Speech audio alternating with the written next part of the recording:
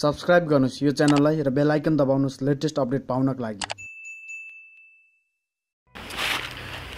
Hello नमस्ते, म स्पन्दन राजा। मेरो युट्युब च्यानलमा तपाईलाई फेरि पनि स्वागत। आज चाहिँ म छु कहाँ छु यार, कहाँ छु जंगलको बिचमा छु, तर एक्ज्याक्टली म कहाँ छु तपाईलाई देखाउँछु। फर्स्टमा चाहिँ तपाईलाई म आज कोसँग छु त्यो देखाउँछु, अनि कहाँ छु त्यो पनि देखाउँछु। फर्स्टमा यो हेरौँ।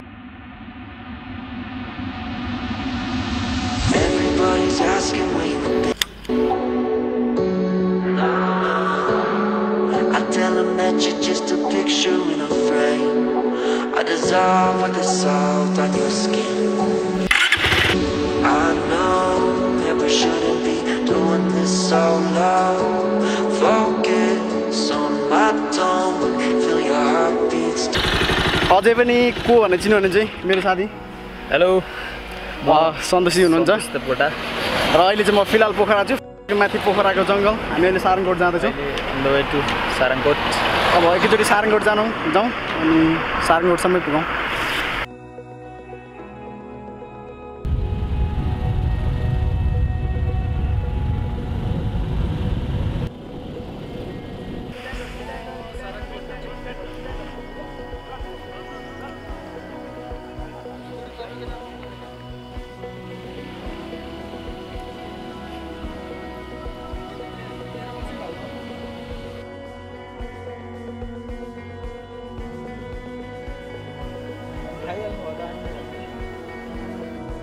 अहिले चाहिँ हामी प्याराग्लाइडिङ गर्न आउने छौँ। फेरि निस्किन लागि माथि अब एकचोटि सारङकोट जाने होला होइन। हेलो, माथि पनि पुग्ने एकचोटि अब हामी सारङकोटमा गाडीमा जाने। आज घाम लागेको छैन, मतलब आज दिन अँधेरो छ। मारा रिसायो के हो पोखरा। र हामी पुग्यो सारङकोट भ्यू पोइन्ट जाने निस्किने बाटो। बाइक पार्किङ गऱ्यौँ पर पछाडि। सन्तोषजी र मेरो चढाइ चल्दैछ सिँढी। यो धराको जत्तिकै अग्लो रहेछ यो सिँढी पनि, मतलब माथिसम्मै रहेछ, अलिक तिर्सो भए पनि। सो माथिसम्मै सिँढी छैन यो। ओके,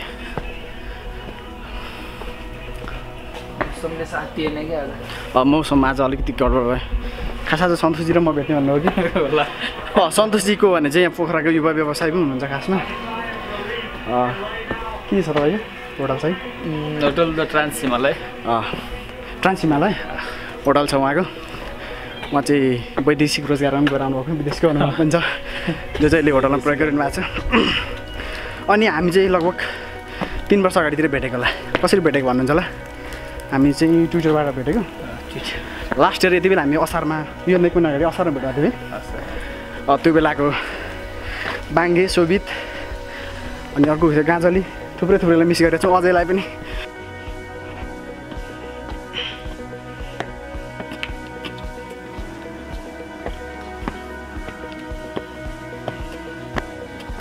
हामी चाहिँ बाइक छोडेर दोस्रो गेट आइपुग्यो। थाकिया छ बहुत। मौसमले चाहिँ पुरै धोका दियो। रियलमी यहाँदेखि फियालेक पनि देखिँदैन। यहाँ देखिन्छ सायद, हल्का देखिन्छ। सन्तोषजी गल्तीले मिस्टेक भएको छ होइन, हिँडेर यति माथि आइयो, तर बाइक चाहिँ माथिसम्म आइपुग्ने थिएछ। सो तर कच्ची बाटो थिएछ, हिँड्नुको मजा बाइकमा छैन त्यो पनि, तर गल्तीले मिस्टेक भयो। Hello hello hi. हामी चढ्ने बाटो चाहिँ यहाँ फिलहाल बाइक छोड्यौँ, यो त हिँड्नै पर्थ्यो। लगभग हामीले जति देखिन्छौँ त्यति नै होइन, ताल त अलि थोरै छ, तर पहिलेको ताल चाहिँ कहाँसम्म थियो सन्तोषजी? हाम्रो ताल यो प्याराग्लाइडिङ उडेको हजुरले देख्न सक्नुहुन्छ। त्यो बादलभन्दा मुनिसम्मै थियो होइन? परसम्म मुनिसम्म थियो। लगभग कति 12,000 रोपनी जति पुरियो बुक्सेले, बाढी पहिरो। अहिले खोला मात्रै देखिन्छ, सीमित अब फेवाताल यति नै हो हामीले देखिने, आँखाले देखे जति। कति साल जति भयो होला? लगभग 30-40 वर्षमा यति धेरै परिवर्तन भयो। अब कति 3 भागको 1 भाग छ? 3 भागको 1 भाग मात्रै फेवाताल होला अहिले।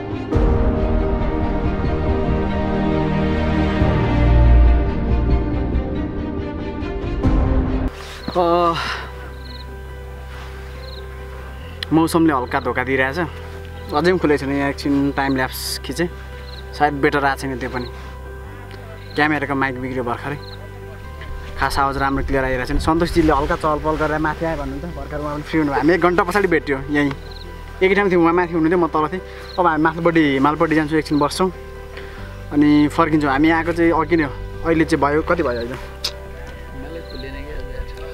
1:45 भइसक्यो अब फर्किने भने यस पछाडि हामी स्तुपा पनि जान्छौँ स्तुपा जानुभन्दा अगाडि लेक साइडमा गएर खाजा खाने होला के छ यतै खाए नि भयो लेक साइडतिर जाउँ लेक साइड जाने त्यहाँ लेक साइड जान्छौँ अनि स्तुपा असल अहिले म जतापट्टि चाहिँ त्यो चाहिँ हिमालपट्टि माछा पुछ्रे यतैपट्टि होइन माछा पुछ्रे त्यतैपट्टि जहाँ चाहिँ बादल लागिरहेछ आशा गरौँ माछा पुछ्रे खुल्यो भने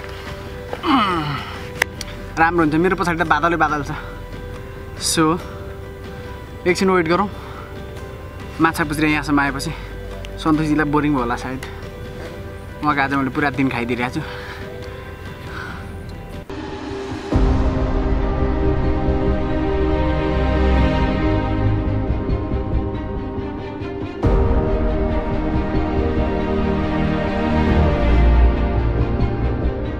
लगभग 2 घन्टा पछि खुलेन आकाश हिमालपट्टि माथिपट्टि तपाईँ देख्दिनुहुन्छ पुरा बादल लागिरहेछ बागलुङ जाने पर्वत जाने बाटो पनि त्यही रहेछ पर्वतको कुसमा बागलुङ जाने बाटो पनि त्यही थियो जहाँ खुलेकै छैन मौसम अब हामी तलै झर्ने स्तुपा जानुभन्दा अगाडि खाजा खाने मजा आयो जस हल्का शीतल छ भन्दा आज अलिक गर्मी नै लाग्यो मलाई त बादल लागेको छ र पनि हामी चाहिँ चिसो खाने चिसो ठाउँ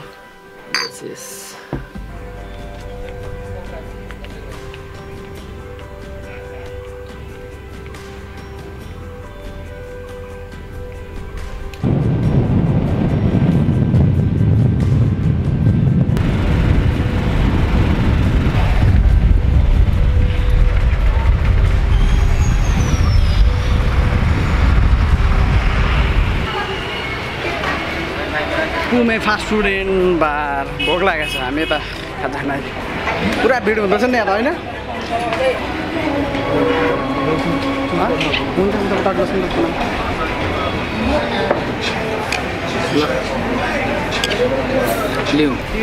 चिकन एउटा ठुलो पिज्जा 6वटा ससेज 2टा लस्सी खाएर फुलटुन भयो अब लाग्यो स्तुपातिर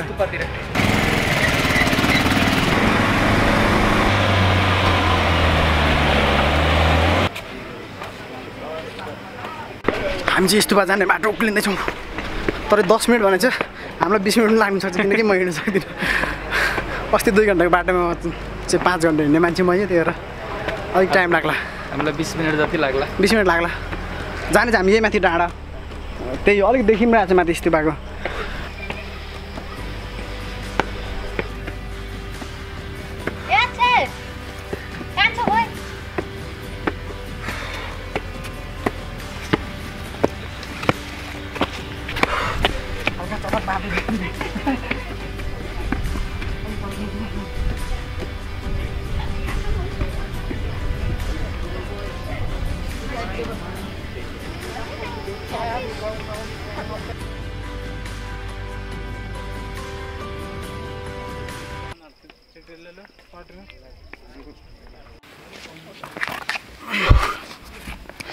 हेलो फाइनली हामी स्तुपा पुग्यो स्तुपा त्यही हो यो वर्ल्ड पिस स्तुपा होइन विश्व शान्ति स्तुपा होइन हो हामी त्यहीँ छौँ फाइनल यो सिँढी उक्लिनु बहुत गाह्रो भयो सन्तोषी क्यामेरा पछाडि हुनुहुन्छ सन्तोषी यहाँ आउनु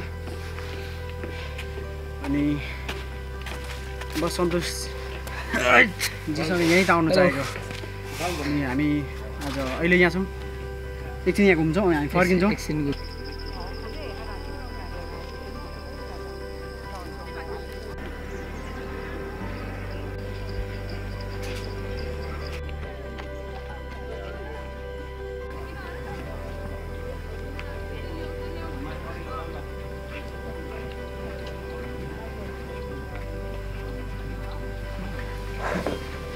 गर्मी पसिना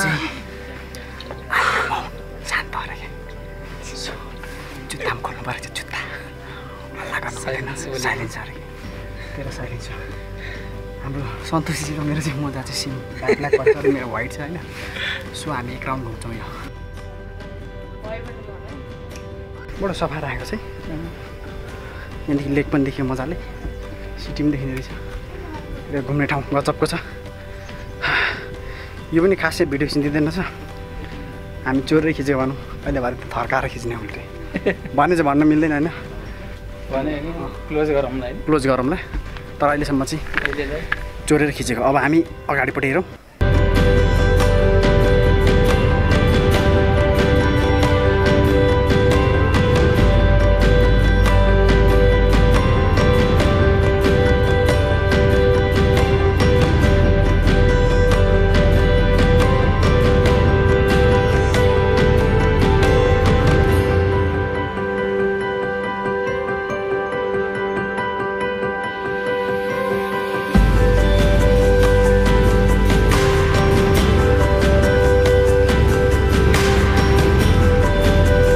खासमा आज मेरो पोखरा घुम्ने कुनै प्लानै थिएन प्लान पनि सन्तोषजीसँग भेट भयो र घुम्यो मजा आयो सारङकोट गयो तर सारङकोटले हामीलाई धोका दियो मौसम खराब भयो यहाँ ठिक छ गर्मी पनि भइरहेछ पछाडि स्तुपा छ र आजको ब्लग यति नै अहिलेसम्म तपाईँले मेरो ट्विटर फेसबुक र इन्स्टामा फलो गर्नुभएछ भने तल डिस्क्रिप्सनमा लिङ्क दिएको छु फलो गर्नु होला र आजको ब्लग कस्तो लाग्यो तर कमेन्ट बक्समा कृपया प्रतिक्रिया राख्नु होला अनि यो भिडियो सेयर गर्नुहोस् मेरो युट्युब च्यानल सब्सक्राइब गर्नुहोस् हाम्रो सन्तोषजीलाई पनि नमस्ते भनिदिनुहोस् ल कमेन्टमा हेलो बाई बाई